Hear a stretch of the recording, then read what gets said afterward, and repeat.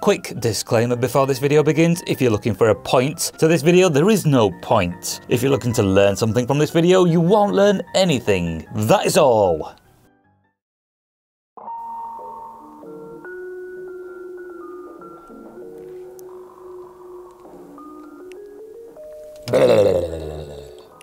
Hi, how are you? Are you good? Brilliant.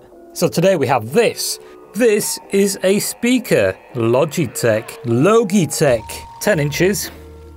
And I don't know if you can see some of these, but there are also paw prints on this. So Pancake and Peanut have been having fun walking around on this. So anyway, what I'm going to do with this is, first of all, I'm going to take this grill off. If you actually want to take this grill off, if you have one of these, what you've got to do is get a screwdriver and sort of wedge it in there and then lever it out. So this, I've already done that too, and I should be able to take it out. I just need to put my camera down.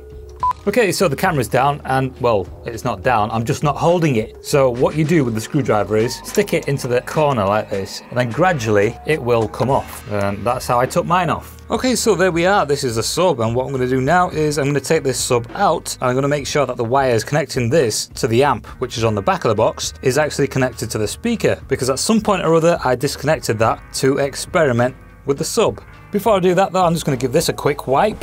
Okay, so here we are on the floor. Well, we're not on the, we're stood on the floor. This is on the floor. I don't know why I put it on my desk, but I'm going to take this speaker out now. How many screws are there? 1, 2, 3, 4. So there's 8 screws here.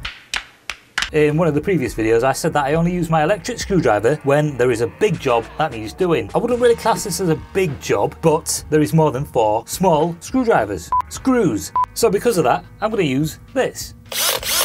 1, 2, 3, 4, 5, 6, 7, 8, 9, 10, 11, 12, 13.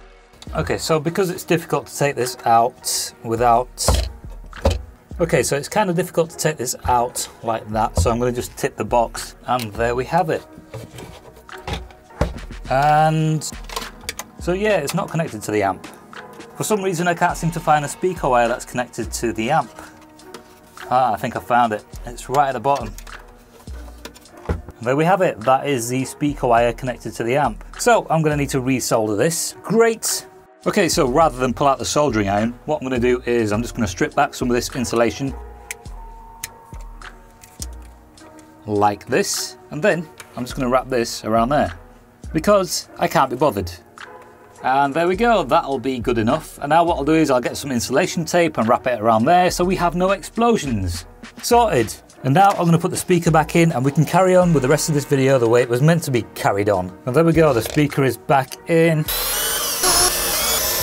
Okay, so this is all ready and wired up now. When I turned it on, what happened was there was a bit of smoke that came from it, and we can actually see a bit of that smoke now, and it's still coming from it. It kind of looks like it's coming from me, but it's not. If you look carefully, you might just about be able to see it. Okay, so I think it's stopped now, so it should be safe. Also, what I have attached to this, obviously, is this thing right here, and this will control everything because it is a control panel. Now, the only thing is we kind of seem to be missing something, and I think I know what it is. A brain! No, it's actually not a brain, it's these two things. Then again, it could be a brain if you're wondering what the point of this video is and when I'll get to it, because down here you can skip to certain points in the video. So, you know, use that. Yeah, so I thought I'd just add these satellites to the mix because, well, you know, they did come with it. There were 3 more, but I've taken out the speakers and used them for other things. So yeah, I'm just going to connect these now, and then we can see how loud this gets. Alright, so we've arrived at a bit of a fork in the road, and now we've got to decide on which is going to be plus and which is going to be negative.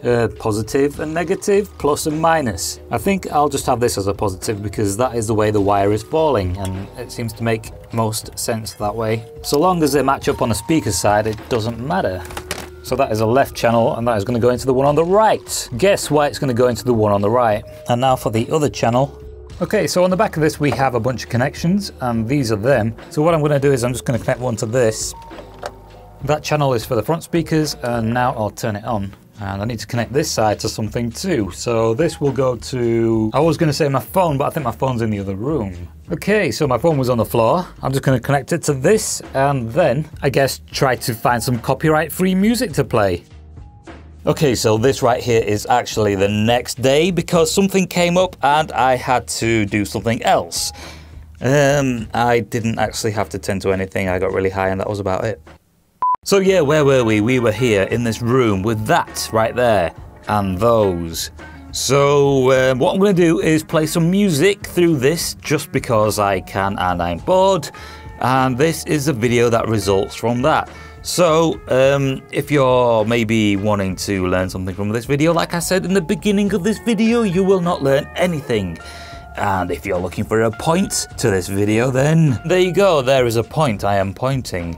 Enjoy, take a screenshot, and have a nice day. Goodbye. Stop it. And for everybody else, here we go. So I'm going to play a song by NCS, no copyright sounds, check them out on YouTube. And the first track I'm going to play is this one right here. So let's begin. I don't know how much this sub is going to move. The settings I have it on are the sub volume level is about half and the volume level is going to be, let's set that to half as well, roughly half. Okay, so the phone volume is max and let's see how much movement we can get out of this sub.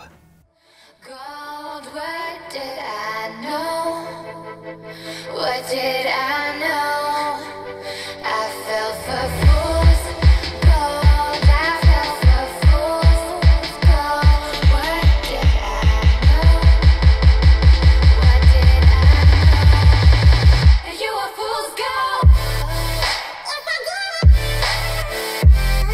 Yes, I did.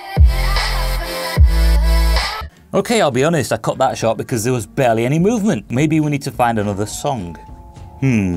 But first, let's turn up the bass to about full. Okay, now let's see what happens.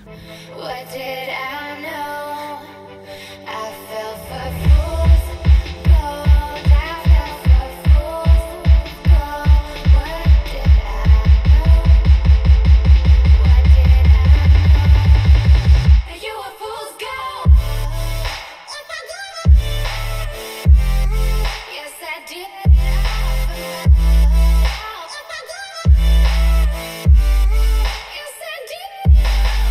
Okay, so there's really not that much going on. What I will do at some point is test this out at max volume. So if you want to check that out, then you're going to have to skip around in the video to find out where I do that.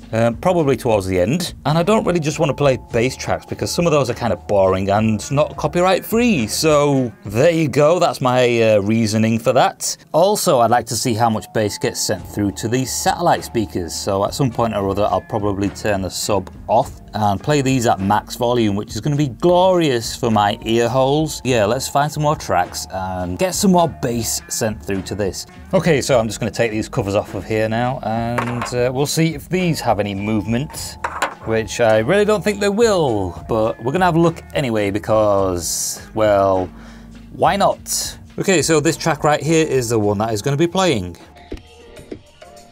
This whole world's spice, if I could be a paradise.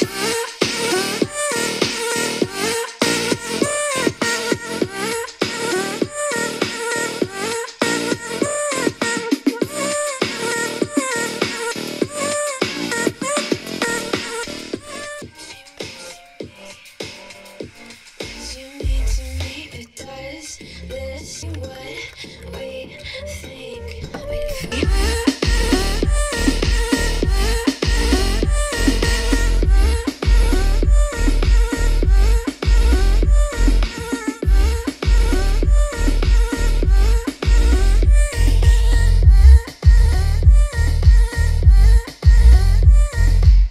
Okay, so there's virtually no movement coming from the satellite speakers, which is kind of surprising. I thought there'd be a little movement. Now what I'll do is I'll look for maybe a proper bass track. Okay, so the bass track I'm going to be using is on this channel, and that is the name of it, Bass Test, with a bunch of exclamation points. And yeah, I actually use this track on the PowerAd speaker, the Bluetooth speaker, the waterproof Bluetooth speaker. Why is my voice going up in pitch? So yeah, check it out if you want. It's a pretty decent bass test, I think. I'm not too sure actually. Why did I say actually twice just then? Okay, so that's ready, and now we'll test out the bass on this track. Hopefully it is something decent and we don't get copyrighted for it. Okay, so once again, all the volume is full. These won't flex, but this will.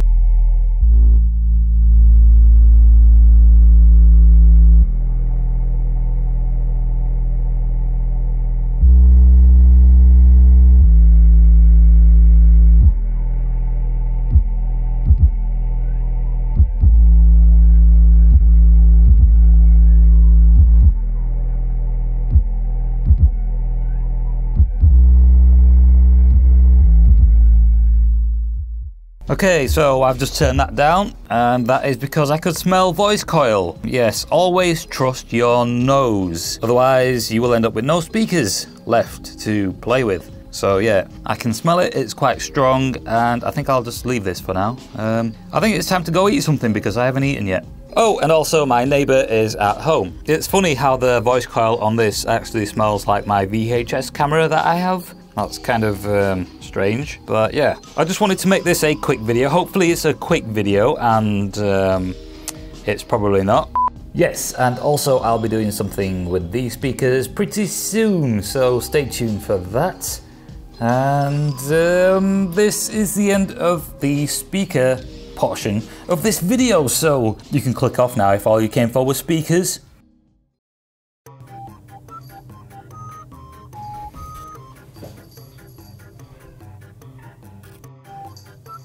And here we have Peanuts. Peanut, none of these cats sit still, so it's kind of hard to film them sometimes. And here we have Pancake. What are you looking for, Pancake? You looking for Peanut? Peanut, what are you looking for? You looking for Pancake? Pancake, you looking for Peanut? Peanut, you looking for Pancake? Okay, so one of the cats just stood on the remote control for the TV and turned it on, which has never happened before. I don't watch television.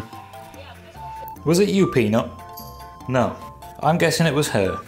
Okay, so I'm gonna make some food now, and these two are gonna wanna eat it. But they're not gonna get any because they've been fed already. They've both done poos, so that's nice. There's a nice aroma in this room. Alright then, so what I have here is this, and I'm gonna put some stuff on here and fry it. And these right here are what I'm frying up. And I have a feeling that Peanut wants some of these because he is right here. He can smell it, but that is the wrong side. That's where the sink is. What a weirdo. And here she comes.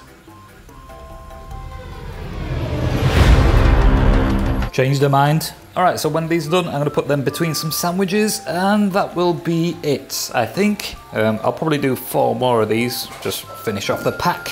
More speaker videos coming soon, and possibly some random ones, because I don't just make speaker videos. So yeah, Peanut is going to say goodbye. Say goodbye, Peanut.